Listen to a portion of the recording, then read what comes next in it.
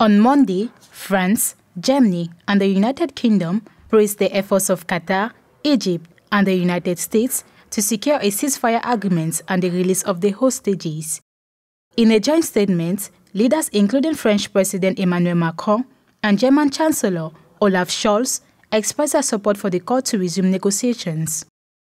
They stressed the urgency of halting the violence and ensuring that humanitarian aid reaches Gaza. The leaders expressed deep concern at the escalation of tensions in the region and urged Iran and its allies to refrain from actions that could exacerbate the situation. They underlined the responsibility of these nations to maintain peace.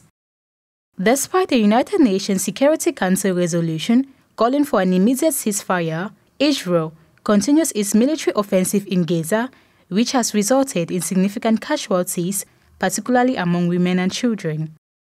The International Court of Justice has accused Israel of genocide and ordered an end to the military operations in Rafah, where many Palestinians have sought refuge.